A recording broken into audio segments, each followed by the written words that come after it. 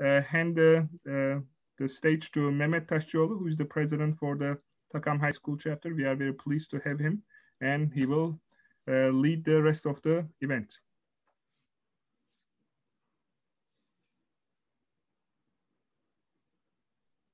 So welcome to the TACAM High School chapter's October career webinar on automobile engineers. Thank you, President Yaya, for the amazing introduction. And once again, as he restated, and I'll restate it myself, we've got a lot of exciting events coming up that are going to commemorate Turkey and the Republic. And we've also, TACAM High School chapter has made a video as well on that. So my name is Mehmet, and I'm the president of the TACAM High School chapter. And today here with me, we have my high school chapter members who are helping run the event, as well as 3 very special guests who are automobile engineers who will be speaking today and giving some insight onto their careers. So first, we're going to begin with an introduction, and then we're going to get into a question answer session. And we've got a couple of fun games built into the webinar as well, fun interactive games. So how it'll work is that the game will be 2 truths and a lie, where each engineer has 2 true facts about themselves and their career, and then 1 lie. And the audience is going to try to guess which one the lie is. So those are going to be sprinkled throughout the webinar to make it fun. So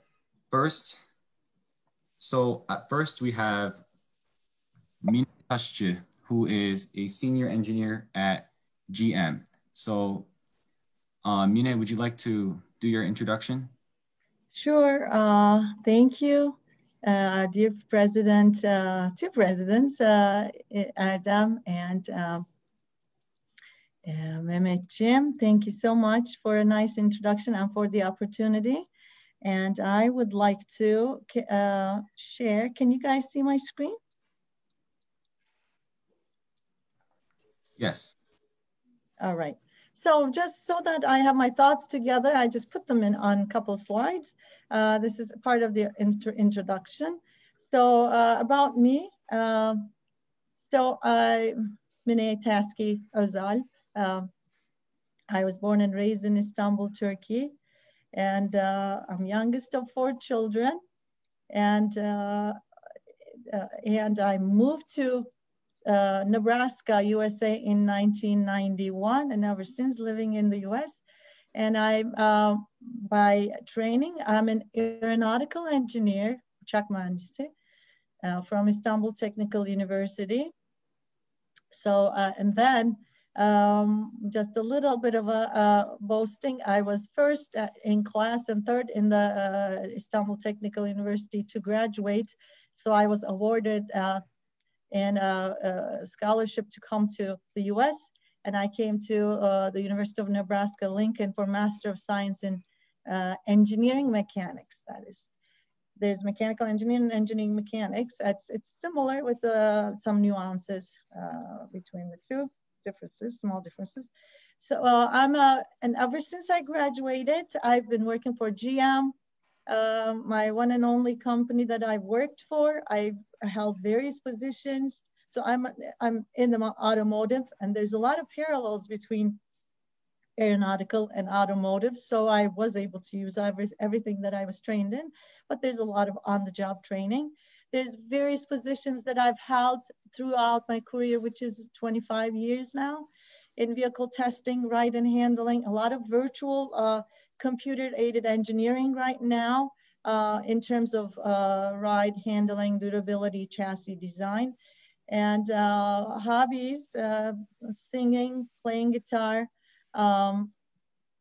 of course, like many of you, traveling and nonprofit activity. And I was in the TACAM board for about 10 years, 2 of which I was the president. So just to give you a short, like, there's one more thing, one more slide. What does a mechanical engineer do? Engineers use math and science and imaginations to find solutions to technical problems, right? So there's new products, or also we design or we always try to make things better that are already existing. So a lot of imagination is used in our job. So that's very fulfilling. And just very quickly, I wanted to give you like what we do, just a small, just to show you what engineers try to avoid. This is a minute video. Vibration issues. We try to a lot of these vibrations that may cause issues along, so what we call resonance. So you'll see some examples.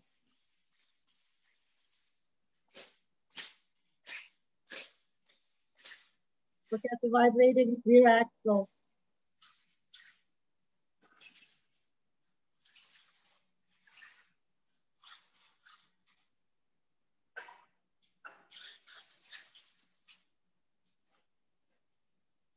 These are real.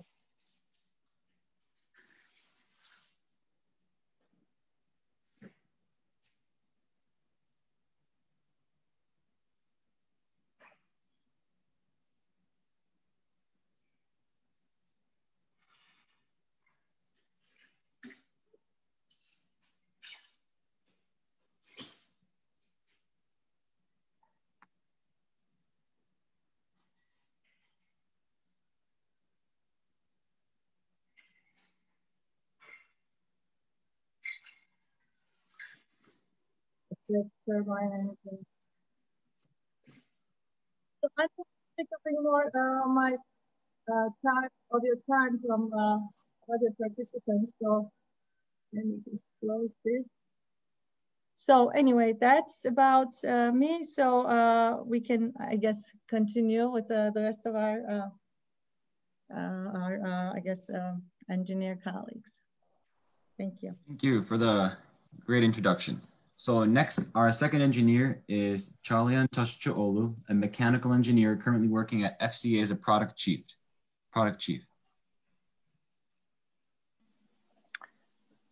Merhaba. Can you guys hear me? We can. Okay. Yes, I'm Çağlayan Taşçıoğlu. I was born and raised in Turkey, and I moved to United States in 1999. I had my mechanical engineering degree in Turkey, similar to Mine from Istanbul Technical University. I have also master's degree from Istanbul Technical University. I came to United States to work, and I started my first job at Ford as product engineer. Since then, I've been working on mostly in the OEMs, in the product development.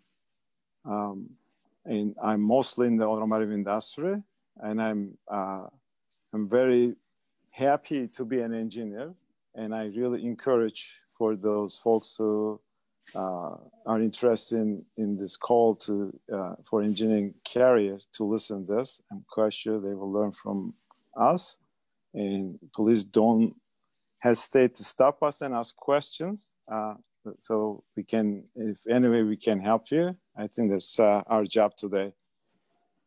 So my engineering career is, as I said, is mostly in product development, and I am a mechanical engineer. I work in the body engineering and mostly sheet metals, plastics. And recently, I'm responsible for the lighting at FCA. I work on the headlamps, tail lamps, all the exterior lighting. So, so it's pretty fun, actually. It's a new technology. As I said, you learn a lot as you move in your career. I don't have slides like Mina showed, but I will probably talk a lot about our products as we go on. Thank you. And by the way, I really appreciate TACAM to hold this event. Thanks, Mehmet. Thank you for the great introduction. And then our third engineer today is Ertuğrul Tepe, an electrical engineer currently working at the University of Windsor. So thank you for joining us and your introduction. Hi guys, thank you for the opportunity. Yeah, my name is Kemal Ertuğrul Tepe. I usually use my first name Kemal as the because it's shorter. It's easy to pronounce in US and Canada. So Yeah, I am slightly different. I'm an electrical engineer. So I finished my electrical engineering degree in 1992 from Hacettepe University. And then I worked maybe 2 years in Ankara in a small company designing communication systems. Then I completed my military service. Then I got a scholarship. I awarded a scholarship to study in the US, and I came to New York, upstate New York, and I went to a well-known engineering school, Rensselaer Polytechnic Institute. I did my master's and PhD. After my graduation in 2001, I started working in another telecommunication company in New Jersey, and I worked for almost like 2 years in that company. Then we wanted to venture something else, and I started working my university career as a assistant professor. So I started teaching and doing some research related to communication systems. And I worked there like a number of years, almost 17 years. I still have association with the University of Windsor, but now I work for GM like Mine. So I also have, I worked on connected and autonomous vehicles division of GM. And I am primarily responsible for cybersecurity or security problems of the upcoming vehicles or vehicle connectivity. So yeah, that's all about my development, career development. Yeah, I will be happy to share my experience and what I know with the young kids like you. Yes. Thank you very much for the great introductions, everybody. So at this point, I'm going to hand the floor to Elif Bayer and Ece Uyulur, who will be asking our questions. If anybody has a question that is not listed or anything, you can add it in the chat. And then we've got Tarek monitoring the chat as well. So Ece and Elif, the floor is yours. Okay, so the first question is, what is the most rewarding part about being an engineer?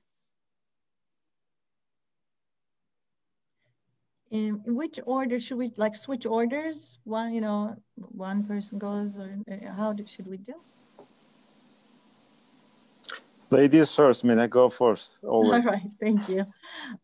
Sorry, I'm gonna keep sharing because I put this so that I don't lose my thought or I don't venture out too long. I put these questions in a, can you see my screen? Yeah, sure. Yeah, okay. It looks good. All right, so the first question is what part about being an engineer, especially in automotive in my case, to see the finished product that you helped design in real life. So you see the 2020 Chevy Corvette Stingray. So last 4 years of my career was mostly spent on this. So that's my answer. Mina, if you show one more slide, I'm gonna leave. You look like you're so unprepared. No, I'm sorry. Okay, I won't show the rest of them. All are. Okay. Well, I go next. I guess I think the most rewarding part of being an engineer is the way we think. I think there are a couple actually, but I want to mention this more than the other one because engineering is a way of life. Even those principles you learn, using data, thinking logically, not emotionally, is a gift for engineers. And you take that and apply it to your life. I think that's what I would say. But the other one I really want to mention is the benefit the society. Like we develop products and people use them. And when I see them actually using the cars we build, and I'm proud of myself, I'm proud of my company. That's it.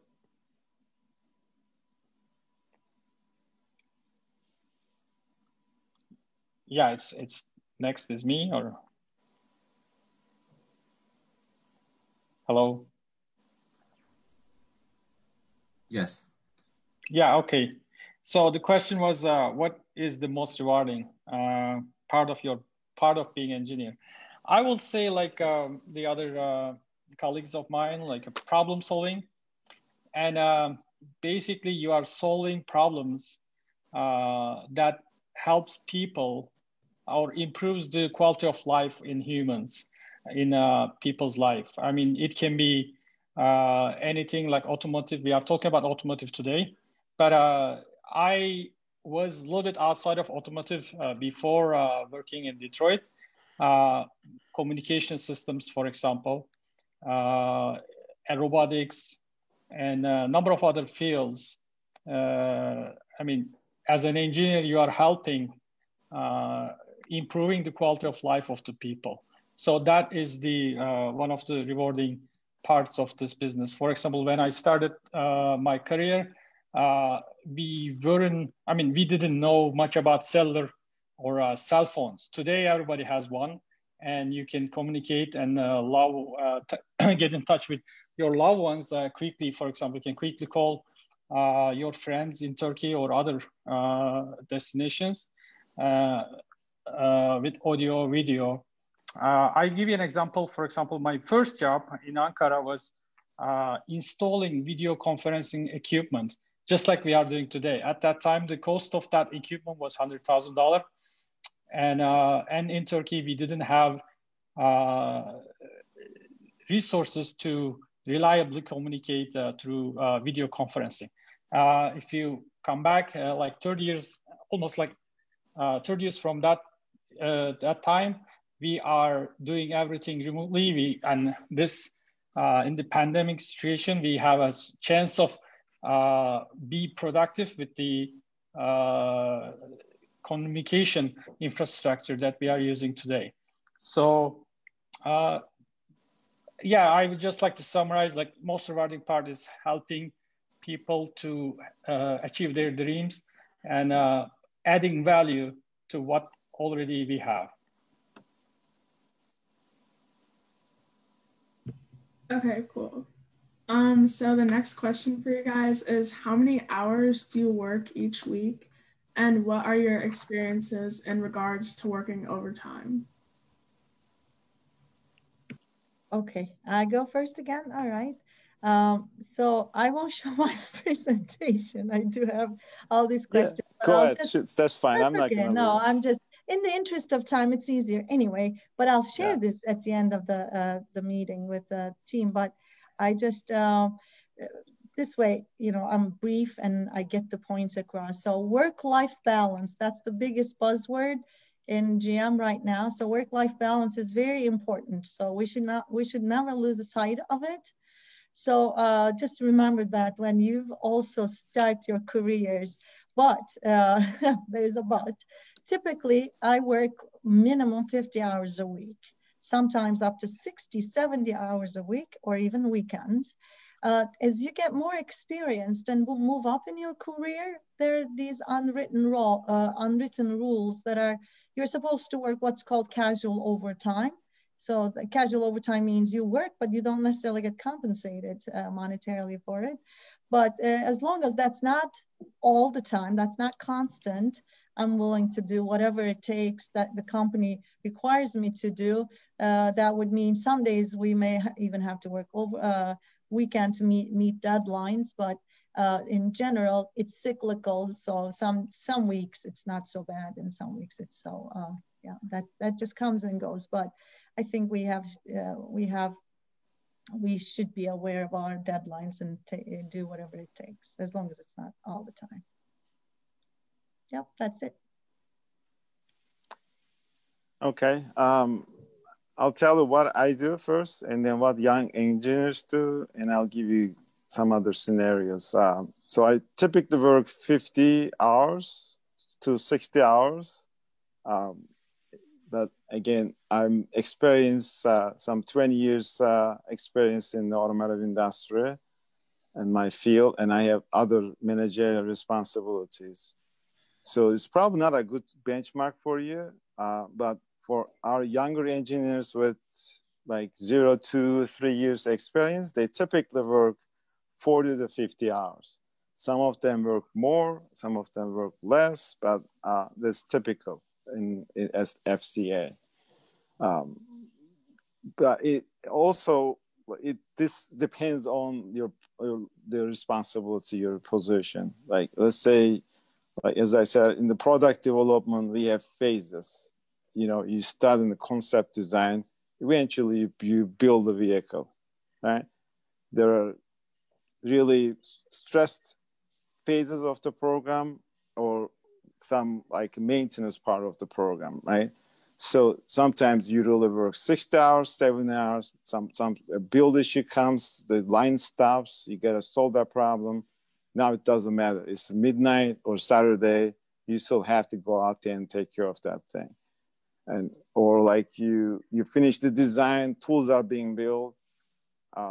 Now it's the last time of the program. You just clean up the house, getting ready for the pilot builds. So that time you probably go into less intense part of the program, you work less. Some people work always in the first part of the product development, then they just work 40 hours a week. Some people work at the end of the product development, they are launching all the time, they have to work a lot of hours. So if you end up having a job at the plant, really you're at the mercy of what's going on at the plant, because those guys start at 6 o'clock, maybe they sometimes work till 6 o'clock too. They get a lot of overtime. So overtime policy is very flexible for those folks on the front line. And the early phase of the program is probably not that much given. I'm not sure you guys clear about the overtime and overall, like how many hours the engineers work. Any questions?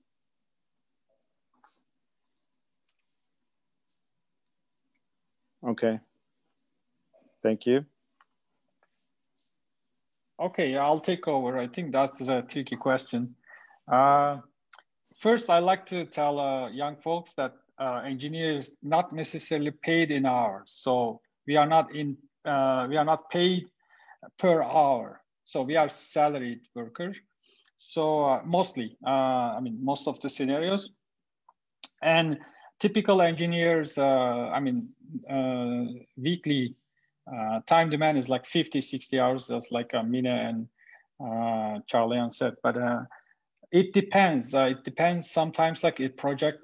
Usually like as an engineer, you are involved in a project, and there are project deadlines, and you need to meet these deadlines. Sometimes like you need to put more hours, and then maybe you need to reduce your hours when you successfully complete the project until you start a new one.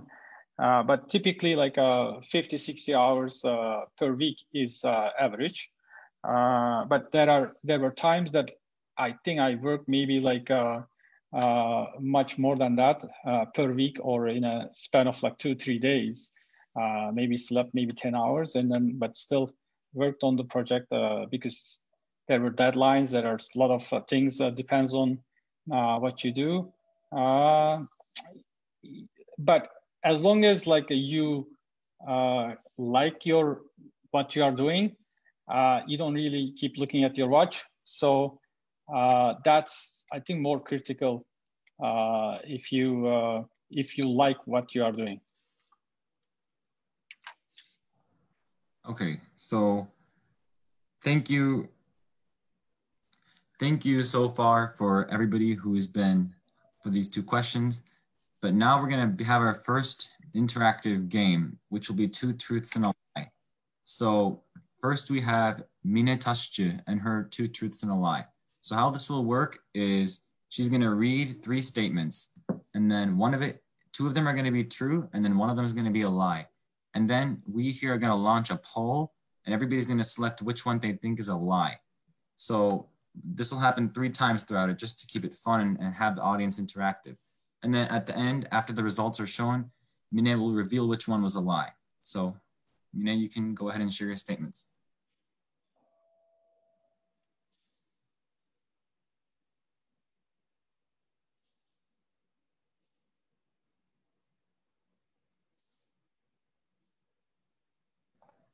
You're on mute, I think.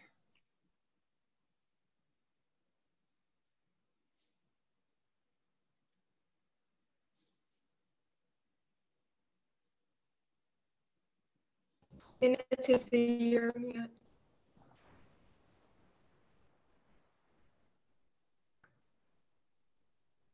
Yes, sorry, I won't mute from now on. I just was, all right. So the first one is, let me just read them off to you. I starred in a General Motors commercial, and I worked on GM's Mars rover project, and I have a music album sold in Turkey. I guess that's not regarding the career, but let me just put these on the share so that you'll remember what's what. So share. Oop.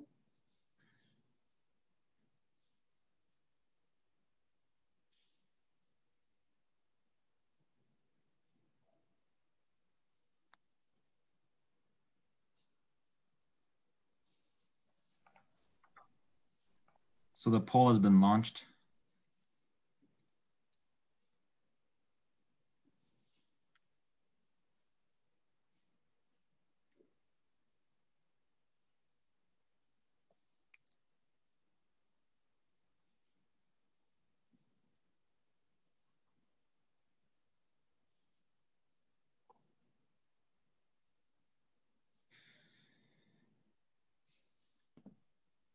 I think I know the answer, but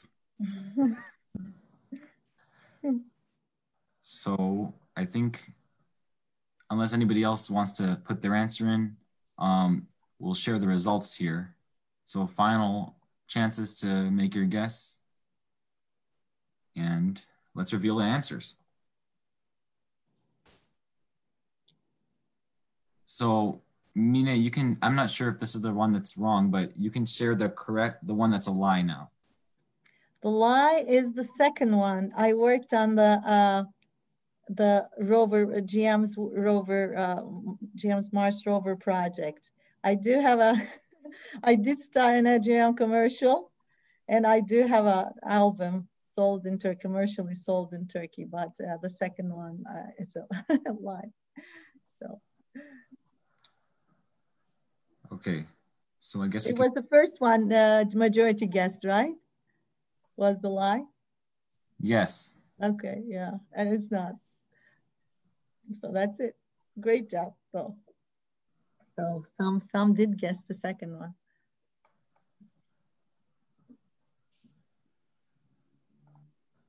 We can move on. I'm done. Okay. This is fun. Great idea. Elif, I think the next question. Okay, sorry. Yeah, so the next question is, how did your high school education help you get onto the path of being an engineer? And is there anything you wish you could change about your high school years? Now, I don't want to go first all the time. You know, that way I'll give a chance to my dear colleagues and friends. So if you guys want to go next. Charlie, if you want to start this time.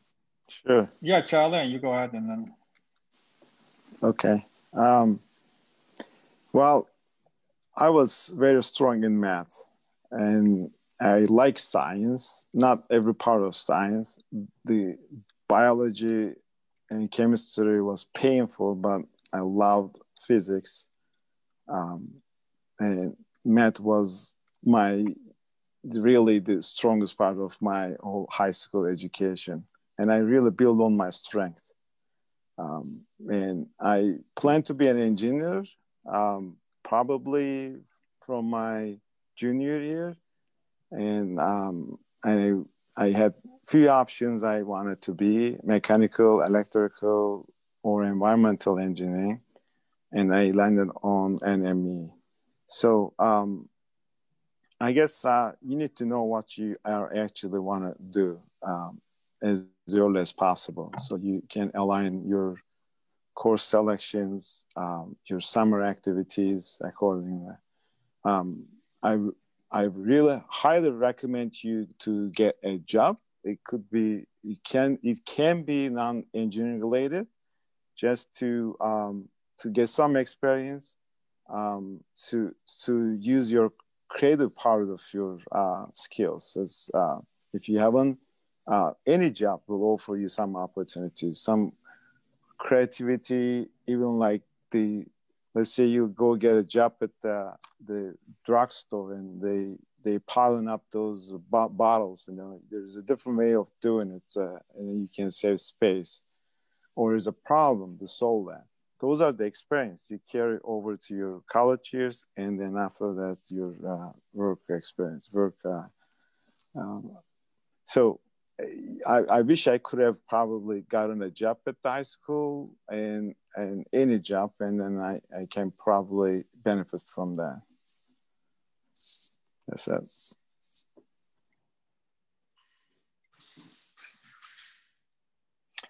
Okay, yeah, I'll go second. Yeah, just like Charlian, I think I also like math and physics. I also like chemistry. I wasn't big into biology, but yeah, I like that too. So, I mean, anyone, I think the education, high school education and math, physics, general sciences helps a lot in engineering, because a big part of your, in the engineering school also after your university, you need to do a lot of number crunching and also understand the physics or connections between the systems. So that's why I think STEM courses are critical for your success in engineering. When I go back and redo my high school, I think I will emphasize or try to learn more about the communication and communication skills and history. We thought that these are not super critical for engineering or what in the future, but communication is a big part of our job. And also as a human, technology transfer and expressing your ideas to others and documenting your solutions or your ideas for future generations or your colleagues requires strong communication skills, language skills, and these type of social science related courses too. So I also recommend everyone to pay attention to these, and then in addition to your math and science skills, increase your communication and literature skills as well.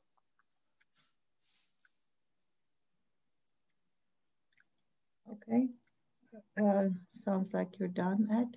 So what, I guess, first part of the question, what did your high school education help you to get onto the path of engineering? I was in the math and science section in high school, because you would split up in either math and science or the linguist or language and arts kind of. But I was on the math and science, so that definitely helped. And math has always been my most favorite subject, physics and math and all that. So that helped. But unfortunately, back in the day, that when I was going through this, we were not really very informed of what we wanted to be. You know, if you did well in a college entrance exam, you got into wherever you are. So it was almost purely luck that, you know, I was a good student and I, you know, scored well to get into an engineering school, and I did, you know. But nowadays, I would recommend you to really start finding your passions. And engineering is such to me, it has become a passion afterwards, because it's so imaginative. So that's the first one. The second part of the question is, what would you change if you were to go back to your high school education? Two things. One is, I wish I learned to type with 10 fingers, like typing. Definitely has become such an became such a necessity as soon as I started my job, my professional career at GM. I taught myself. My office mate at the time showed me, and I taught myself. So I'm maybe 85, 90% efficient, but maybe if I learned it younger, I would have been even better. But, you know, I had to teach myself. The second part is what I would recommend to you is public speaking and presentation skills. Early on in life, those become almost more important than the subject itself, how you get the point across. So those would be also imagine. So that in every job, engineering relies on that. So that's it. Thank you. Okay, so the next question is, what is your typical workday like, and what parts do you enjoy the most, and what parts do you not enjoy the most? Maybe Charles or Ed can go. Kemal Yeah, I can go ahead with this one. What is your typical workday like? So, I mean, in a typical day, when you start working, I start around like 8:30 or 8 o'clock in the morning. And then first thing you do, you check your calendar, what kind of meetings you have and a number of other things. You try to organize your day. And then you have the projects. Typically you have like 1 or 2 projects that you need to work on. And then you need to identify what parts of these projects you need to somewhat are critical or you need to finish. So you start with this. I mean, in my job, sometimes I write programs, computer programs. Sometimes I need to document things or communicate with others, a number of other things. So you start tackling these tasks. And then in these days, and also in the before the pandemic, we had meetings. You need to collaborate a lot with the other engineers because in these days, nothing gets done by a single person. Usually there's a project, but you are doing some part of the project, but the others are also involved. So you need to communicate and organize your thoughts with them. So that's why you need to meet and you need to collaborate. And typically day goes on like that. You try to check as many checkboxes in your task list, and then you may give a lunch break during the and then after that maybe until 4 or 5 you continue. Sometimes I feel that I'm more productive in the late afternoon, so I try to drag on until like 6:30ish. To tackle on some of the other problems, and you try to leave your day with where you want to start next day. So if, for example, if you are finishing off a computer program, you don't want to leave it at that 5 o'clock. Maybe you need to continue another half hour to complete certain aspects of it, so you can have easier starting time next day. So that is the typical workday. What I enjoy the most is, as we said at the beginning, like problem solving. So usually like you try to solve a problem. And then if you have a good handle of the solution, it doesn't have to be complete, but at least you can solve this in your head or in your with your means.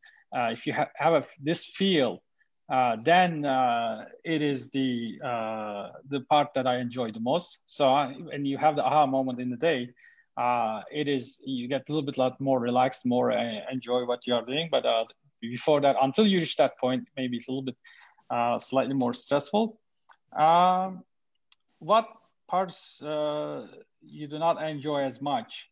I mean, it's not about the day, and it's not about the enjoyment, but if something slightly drags on, and if you do not have a clear vision how to handle this problem, that is a little bit maybe stressful, but at the same time enjoyable, because you are more valuable when you solve harder problems. So that is, I don't want to say not enjoyable, but it creates some kind of a stress until you reach a clear vision about your task or the problems that you are solving. Yeah, I'll stop in this. Yeah. Then if we're going in a kind of a round, a clockwise kind of, so I'll go next. So what is the typical work day like? Obviously before and after COVID-19 is different. When I used to be in the office, as soon as you get in the office, everyone gets their coffee or tea and a little chit chat always in the office place, or at the, where the coffee machine is. And there's a lot of ideas that gets across that way. So that's not to minimize that. So what we are missing now working from home is that collaboration. So, and they're trying to get those virtual coffee talks and things like that within the company that Kemal and I work for. But we are definitely losing that people side of things. But otherwise, when we used to be in the office, just because I'm in the testing environment, I get to meet with my technicians and with the engineer colleagues. If the technician is doing a test for me, I review what, data he takes. Sometimes I take the prototype vehicle out on myself on a test track and test different parts of the vehicle. And I mostly work on the virtual environment, like virtual engineering. We build a lot of stuff in computer-aided engineering now, but you have to make sure that you, what we call closed-loop learning with an actual hardware. So that's the part that I get to do. And what part do I not enjoy as much? Meetings. Sometimes, in a big company, there may be meeting after another. So they may get in the way of doing the actual work. Although, there's a lot of ideas shared in a meeting, but sometimes they may drag on. So that may be the part that I wouldn't say I don't like, but that sometimes get to be a little too long. So, but, we work around. Yep, that's it. Thank you. Yeah, I think I'm going to probably say similar things. I start my day by checking my calendar. Typically, meetings start around 7, some days earlier than 7, and most of the time between 7 and 7:30. And I need to decide which ones I need to attend. And recently, most days actually it goes on all day until 5, 6. So there's really not much time left to actually do other work, or you try to multitask and do multiple things in a meeting and you miss something. So I think that's part of the COVID environment that now they know you're home. We mostly work from home now, and then you're available. You have to answer the instant communicator messages or respond to emails. In the automotive industry, things happen pretty quick. If something comes up, you have to solve the problem. You have to give an update, come up with a plan, talking about days, sometimes hours. So there are days like we meet at 4 o'clock, we meet at 7 o'clock in the evening, 9 o'clock if we need to get more updates. So it's very dynamic. I think that's really good because things move faster. You don't have to wait days to talk about the same thing and issues. And I have meetings with my direct reports, and I have meetings with my manager, one-on-one meetings. And those meetings are really casual, relaxed. Also the meetings to upper management is pretty stressful. Now you go in front of high-level directors, sometimes VPs, you need to deliver the message. You need to have a good presentation. And what I really like most is, maybe I'll just give you a little bit overview of what the whole phase of product development. You start with the product planning, and then you concept design, actual design. And then once you finish design, you build the tools to make that particular component. And then those components are made, you start assembling them. We call it then pilot vehicles. Then you can test those vehicles, learn it, correct the problems on the components, and then eventually we launch it. We get the product out to the customers. It doesn't end there. Now customers use, they come complain, I have this problem. Now you start solving those problems. And some of them, it really goes beyond complaints, and those end up being recalls, the bigger problems.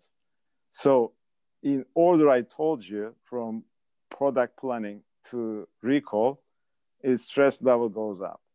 And there are fun parts of each stage, but we have a recall meeting tomorrow, and it's probably the first thing I want to do that tomorrow, is because I'll be answering tons of tough questions, why this doesn't happen, and how we're going to correct this, how we're going to prevent this from happening, because there's a cost associated.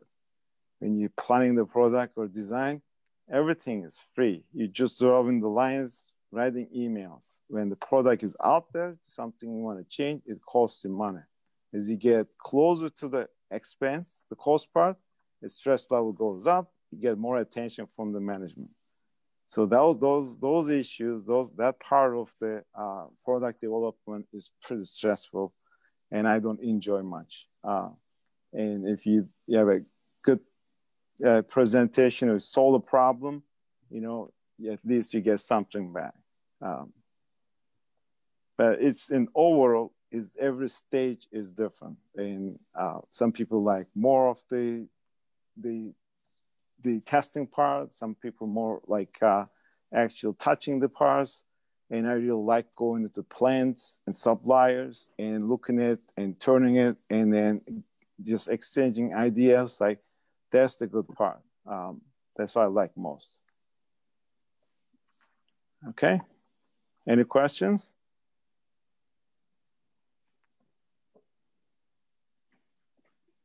Okay. So now we're gonna do. Oh, sorry. We have one more question for that.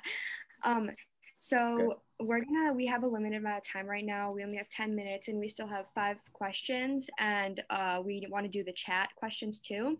So if we could just answer a little bit more briefly, that would be great. So the next question will be, as an engineer, what are some difficult decisions you have to make during your workday, and how do you make these decisions? I can go first. So thankfully, I'm not in those situations often. But if sometimes if we are in a like cost versus parts cost versus safety type of situations, safety is always number one, especially with some of the issues GM has had in the past with the ignition switch issues and all that. So I'm going to be brief.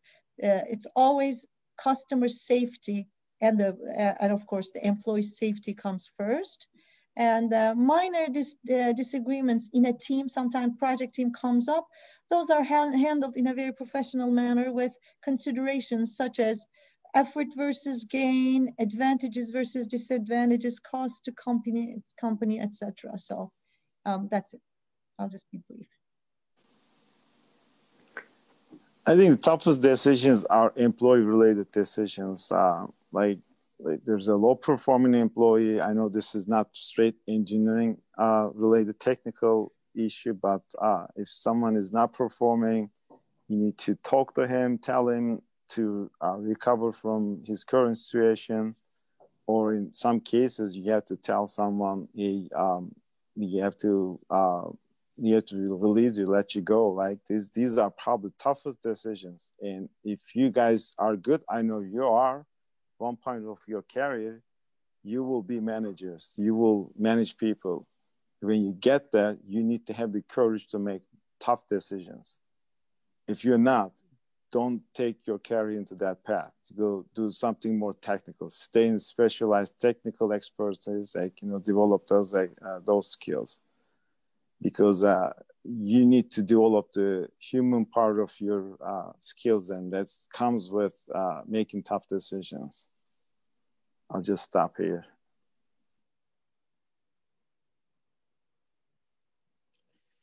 Yeah, I can skip this question because I think it was answered pretty well by the others.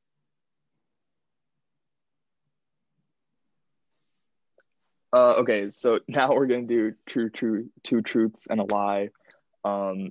So Charlie and Amjad, this is for you. So you're just gonna tell us your two truths and one lie, and then I don't have the poll option, so Mehmet, you're gonna need to put up a poll for everybody to answer, and then we'll continue with the questions. Okay, I can lie a lot though, but you know. All right.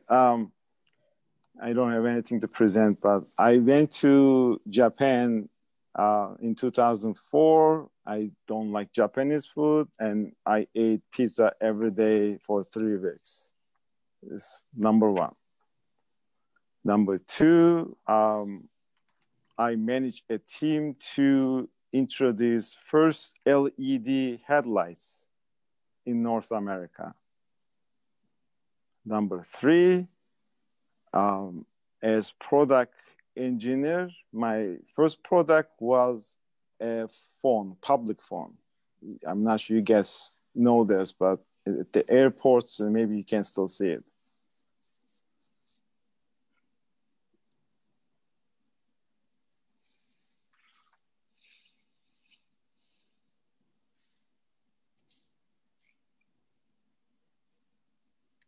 What is the third one, Charlie, on again? My first product. Third one, three, number three. Right, as a product engineer, my first responsibility was the public phones. Oh, okay, wow. First one is the pizza. Second one is LED headlamp. Third one is the phone.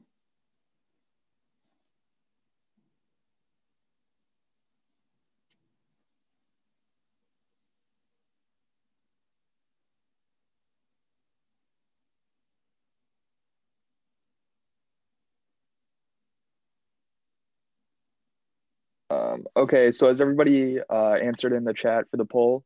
All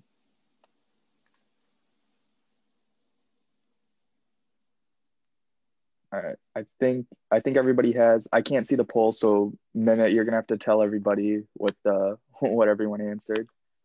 Oh, okay. Oh, so it's a tie between A and B. Telling them to which one was the lie. I'm a good liar. Look at this. It's pretty well balanced. Second one is actually, it was true that I actually did the first LED headlamps, but not in North America. It was first at FCA in 2016. Wow, nice.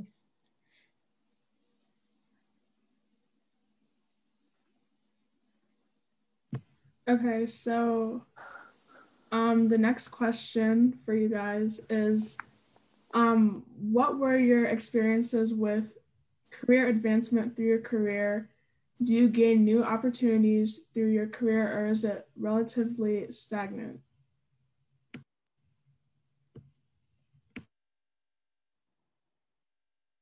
I think I'm going to go first. There are two paths as an engineer you can pursue. You can specialize in one area, or you can have a plan to diversify your experience. And I've seen people doing both ways. Some people stay, they become, let's say, wiper engineer, glass engineer, and then they become technician, technical expert, and like maybe manager in that area. It maybe even can go up. Some people do glass and maybe radios if they have the EE background. Like they can do multiple things, right? So nothing wrong with that. You just need to decide what you wanted to do.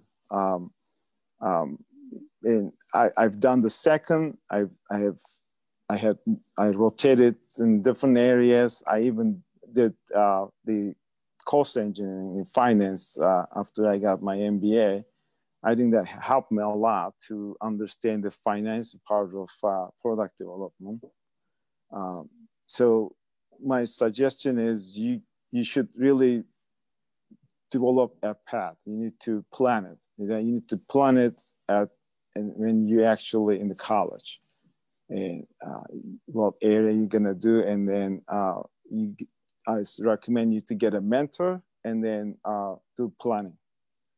And engineers can also get masters, and you can get your MBA. I highly recommend if you're thinking engineering field. An MBA will actually take your mind to different level of thinking, because engineers are, as we said, is very logical. And you actually become more logical in a different perspective if you get your business degree. I know the time is limited. I'm gonna stop it here. I can, or Ed, do you wanna go? You're on mute, Ed. You're on mute. Sorry about that. Yeah, I was on mute. Okay, so I'll go first. I'll second. Yeah, I think engineering, I just like to differentiate these two, like studying engineering and being an engineer.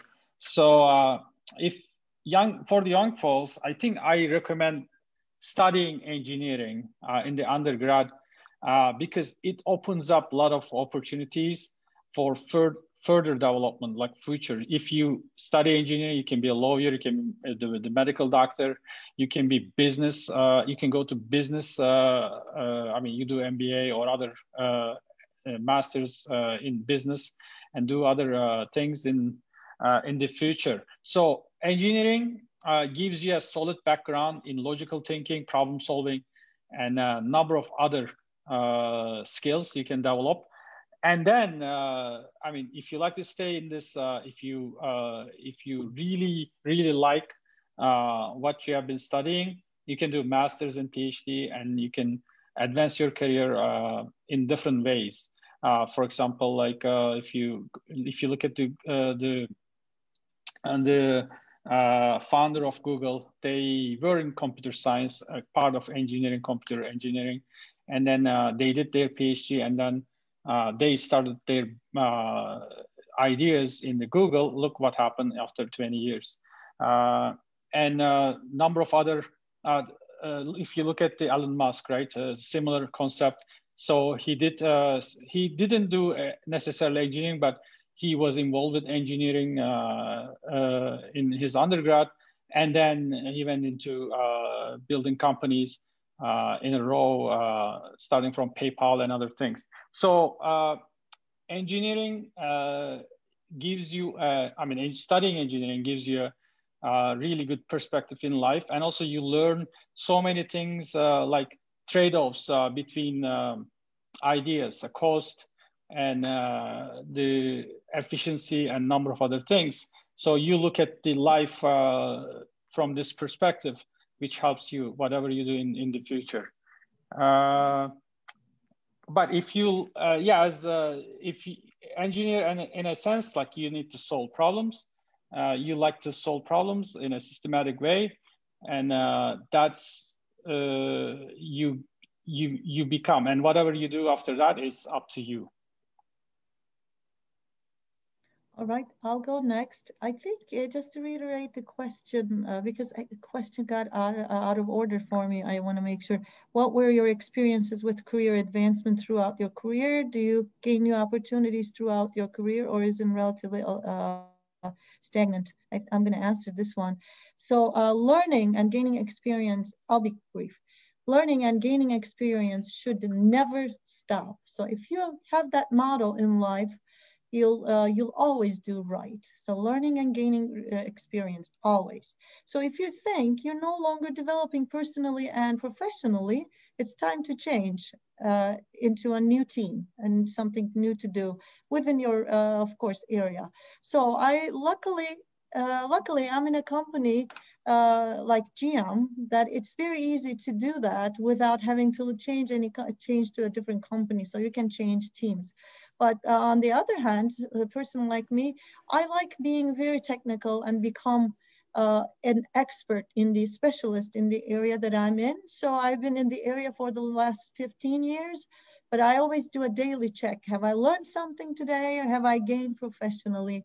And that what motivates me, what drives me. So, and as long as that happens, you're just marching on. So that's it. Thank you.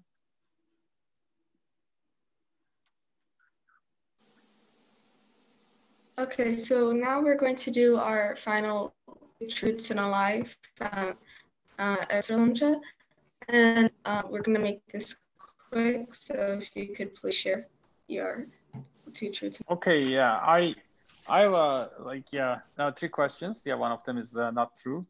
The first statement, I am also called doctor, so I have a doctor title. That's the first one. The second one is not about me, but about a little bit electrical engineering.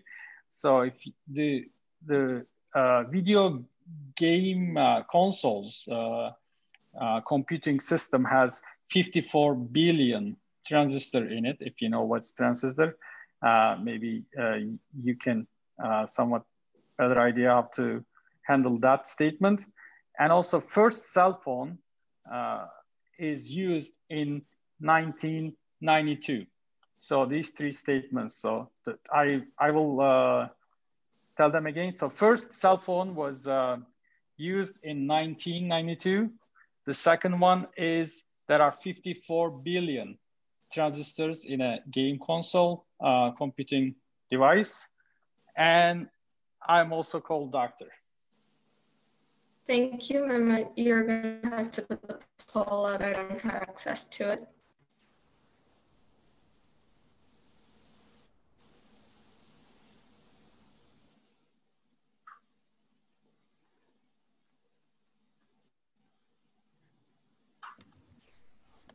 Natural. The first one was too easy. No one is picking that one. I'm not good in lying, I guess.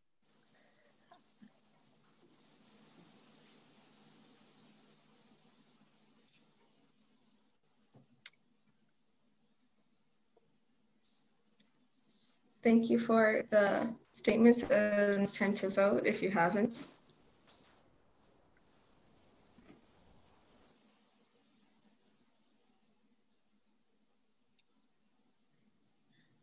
I think that we are all good. Mehmet, if you would like to post the results.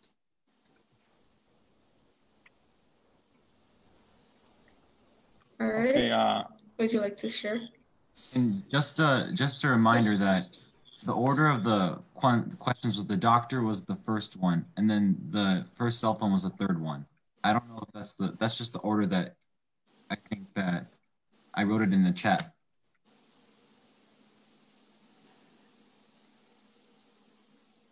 okay.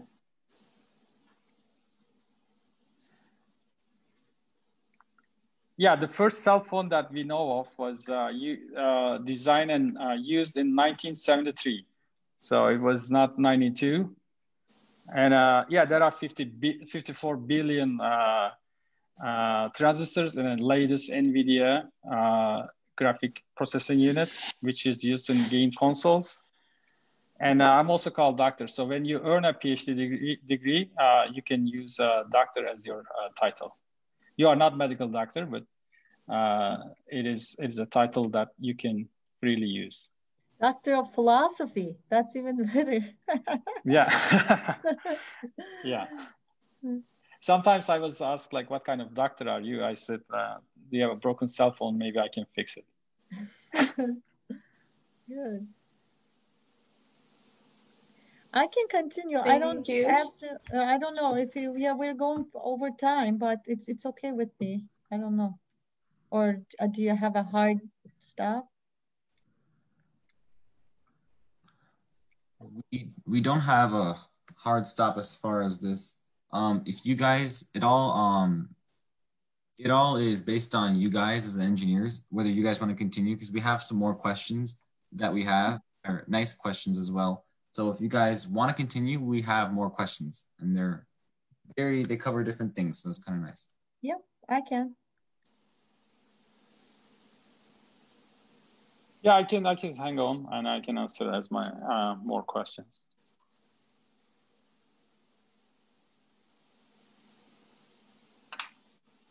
Okay, so is my question next? Because we kind of got out of order there. I can go with question 6 that I accidentally skipped. Okay, and then I'll ask question 7 and 9. All right. So the next question is, what are some of your proudest moments in your career, and what are some of the lessons you learned along the way from your mistakes?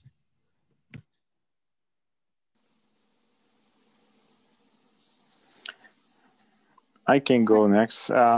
So I think my proudest moment is when I see a product used by people. I really enjoy people touching the cars and turning on the lights and using the lift gates and the doors, and I really enjoy what I do because I'm just serving the society. That's I think you get the pleasure of actually seeing people benefiting the technology, and I'm part of that.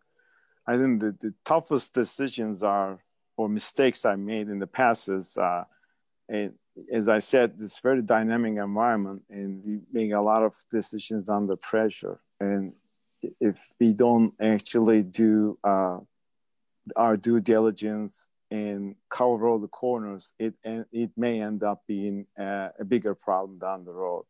You may be band-aiding a problem, and second time it comes up, actually, that's a bigger issue, because now you're talking about the same issue again, with probably the higher cost to fix that. That's all I have. Okay, I can go next. The proudest moment in my career, I definitely second what Chalian said, the products. When you see the products out on the road, that's one. But personal one, more of a personal, I received a US patent for a new idea that my technician and I worked on. So that was one of the proudest moments. So that idea was later built and used by GM. So, and my technician no longer is living. So I'll just, send them thank you to the clouds. So the second one is lessons learned. This is maybe a very atypical answer you may hear, but early in my career, this was a big learning that I never forget, that I must have used I did this, I did that, yes, whatever, always I, for something that I really did do. But a good friend and a colleague once warned me, and some of this came from speaking the language as a second language, speaking English as a second language. He said that he was a little taken aback by it. He said, Mine, you always say I, why don't you say we? I was in that team too. So that made me realize that, yes, you do not use I, even though it may be really personally you a little bit of help from others, it just does not come across as a nice thing to do. Even nowadays, even if it's just 99.9%, it's me, I always say we. People know who really actually did it. So that would be my biggest lesson learned. So try to not use I so much, especially in a more of a team environment down on the road, even in your schools or later in the careers. So that's about it.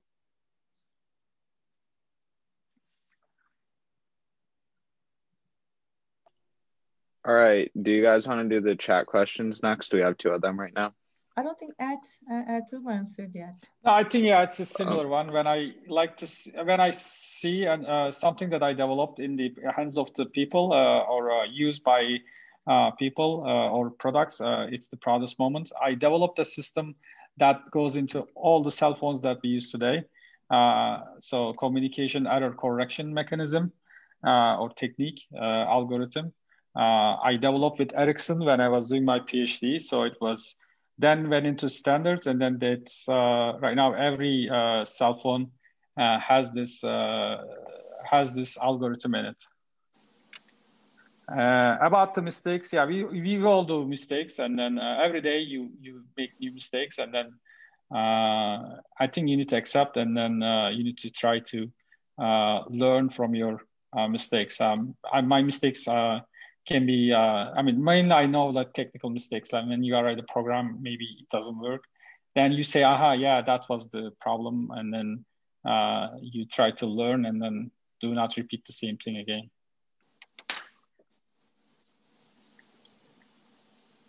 I think the experienced engineer is the one who made the most mistakes. Mm-hmm. Yeah, I may add to that. I just remembered a quote. My first boss, or who actually hired me into GM, once told me, he said, Mine, never ask for permission, ask for forgiveness. So like you can make the mistake and then ask for you know, if you ask for permission, you may not be given, but if you do make the mistakes, you may ask for forgiveness. So yeah, go with your ideas. Of course, don't take this to the, you know, the wrong direction, but, you know, with the good intention. Yeah, okay, we can go on to the other questions. Okay, our first question in the chat is, are there any opportunities that you might suggest that these young adults could do in order to see if engineering would be a good career for them? I can start. There's definitely take your child to work day, career day, or, you know, things like that at GM. There may be, so you may want to hook up with some, I guess, parents, friends in the in your community to see. I don't know if GM really allows you know, if you know, someone else's child, but it may. So you can reach out to me. I'll try to see. Because of COVID, they did not have it this year, but there is take your child to work day would be a good opportunity. So I'll leave, you know, I'll then turn it over to you guys, Chalian and Matt. Mina, we have that every day now. I take my child to my work. True. Very true. I think at FCA, we have a program called Co-opt. I'm not really familiar with the details. I just happened to meet one of those high school students. They come here and I'm in the virtual environment for a month or two, and they rotate in different areas in the company. They may be assigned a simple project or identify a project and make a presentation at the end. I can find out the details and then send it to this group. I'm not sure what the requirements are and how many they take, and I really don't know any details, but I just talked to one of those high school students. Yeah, I can add a couple of things to these. For the high school students, I think you can, looking at the university engineering faculty websites, University of Michigan, Michigan State, and a number of other universities around us, so you may be able to, I'm not sure, but sometimes there are small projects that you can work on. And also there are some, I think, robotics and other clubs in your high schools. You can join them and learn a little bit about engineering or engineering related concepts, whether you like these things or not. And also ask a lot of questions to your adults that you come across, your friends, parents, people that are introduced in your family circle, what type of business they do. And you may even ask, like, oh, can I come and talk to you, like, or can I learn more about what you do? You have like an hour or two that you can explain. I mean, asking questions is the key. And also universities are more open compared to the companies in sharing the ideas or projects. So especially high school students, maybe right now it's not the right time, but like when the pandemic is over, then you may like to go visit engineering faculties, engineering schools that you can easily go. Yeah, that's all I like to add.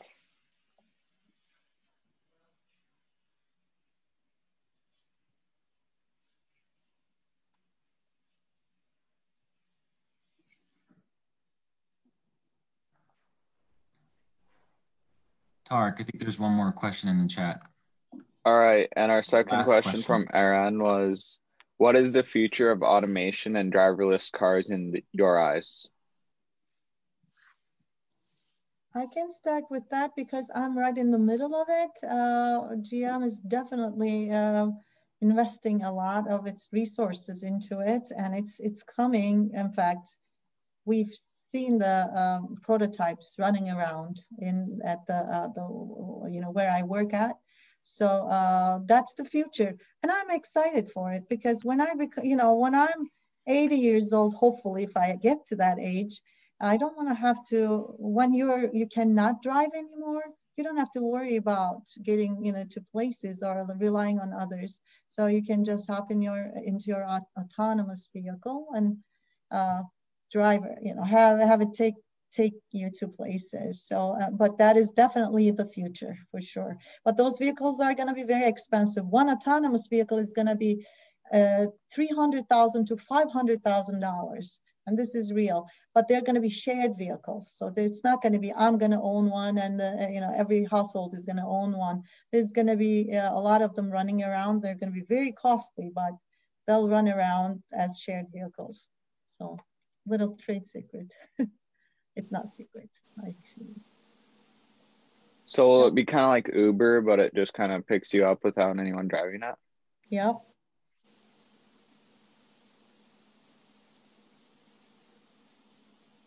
Yeah, I think. Yeah, go ahead, Charlie. No, I was gonna ask Eren. Like, he just got his driver's license, so he gave up on driving so quick. Yeah, I'm kind of bored with it. I just want to. I want to have somebody else drive me now. Yeah. Why that too? Yeah, I think it is critical because for safety and security perspective, autonomous vehicles will drive better than humans. In today's tech, I mean, most of the time they drive better, autonomous vehicles, than the test track. They are safer, and that creates that reduces the collision and fatalities and other issues related to the traffic accidents. So as an economical perspective, it makes sense to have autonomous vehicles. And I think that will be that's why they will come, and they will, and maybe they will come sooner than what we think of, yeah. Okay, so I think if all the engineers have answered that question, we can conclude the webinar. And engineers, as you all learned today, are very thorough people. And we saw that here today too, through all these questions. But everybody, let's all unmute and give the engineers a round of applause for all the time they sat here today talking to us. So congratulations. Thank you for coming today.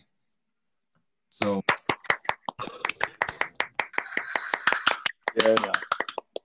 Greatly appreciated. Thank you. Yeah. You're very welcome. It's our pleasure. And what a wonderful event you all prepared and planned. And I'm so proud to be here.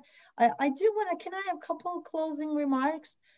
Just because you all are like my own child. So I have to wear my mom hat, right? Mom hat right now. So I did have a slide about how to prepare for a career in engineering. Of course, besides the science and all the projects or all the coursework, math and physics and all that, there's a couple things that you should always remember. If one thing that resonates in your mind leaving today should be your soft skills. So the skills that are called interpersonal skills, because those have become, everyone in their own little silo can be so good at math, so good at physics, but getting your ideas across, changing people's hearts and minds. That's the new, I guess, motto. Changing people's hearts and minds becomes through the interpersonal skills. So try to get into teams. Yes, leadership used to be the main thing, but now it's the becoming a team member. Try to get into teams, try to work on your personal skills, soft skills, and then everything else will follow. And that'll help you in any career that you choose. So I guess I'll just leave you all with that, and I'm sure you're gonna do also very well in life. So do any of the other two engineers want to make a short closing remarks as well? Well, my advice is you guys need to improve your communication skills, presentation skills. I think that I'm supporting what Mina said is really the success in any field, not just engineering. You should be able to give a message in an effective way. And as engineers' biggest deficiency is the not keeping the things simple. You can see from this meeting, we already exceeded for like 25 minutes. Like we should be able to give message in a given time and effectively. I think that's a key success to any professional. And you can always reach me from Mehmet if you guys have any questions, and I'm glad to answer in the future.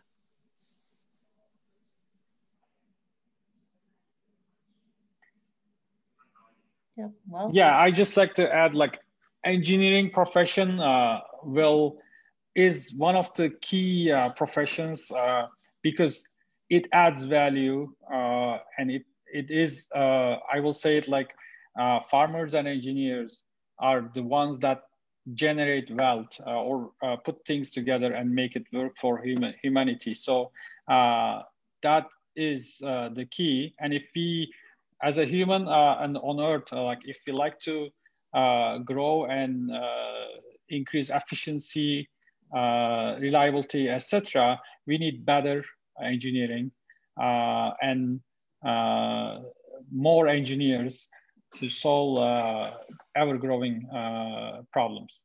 So that's why it can be very rewarding for your future. Okay, so this concludes our webinar today. Thank you to all the engineers who came, and thanks to all the participants we had today. thank you. Thank you. Thank you. Thanks Good so luck, much. guys. Bye, everyone. You. All right. Bye. Thank you. And goodbye. Bye-bye. Bye-bye.